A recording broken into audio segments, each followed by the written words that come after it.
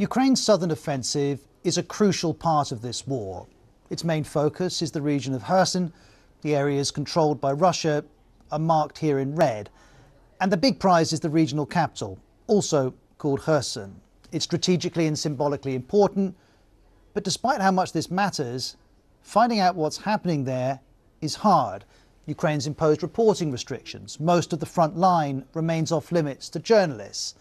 Some, though, do get limited access, and the BBC's Jeremy Bowen is one of them. A little earlier in the week, I messaged Jeremy and asked if he'd record his thoughts on where the battle has got to. Let's take some time to see what he sent. My conclusion about the Kherson offensive, which has been ballyhooed now for months, is that it's moved either very slowly after some earlier successes, but the main thrust of it is stalled. And so how do I assess that? Well, here's an example. If an army is attacking, there's a buildup of men, of machines, of ammo, and I haven't seen any of that. Seen a little bit of military activity, but, you know, we've heard that they're not as well supplied as they'd like to be.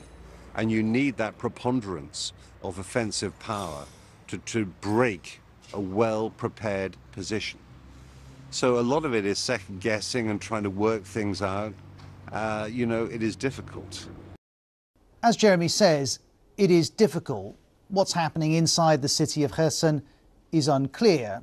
We do know, though, that in the wider region, Ukraine has regained some territory, but reporting on those gains poses challenges.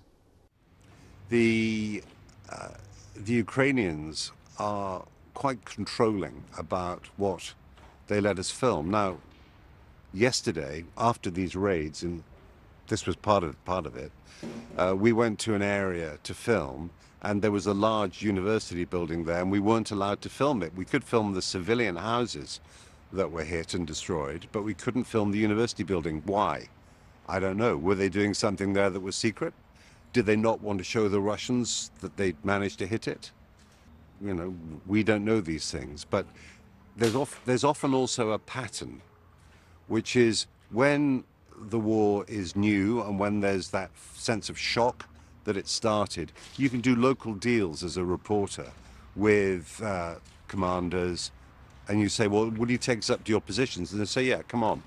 But after a month or two, what tends to happen, not just here, but in pretty much every other place I've been, but pretty much every other war I've been to, is that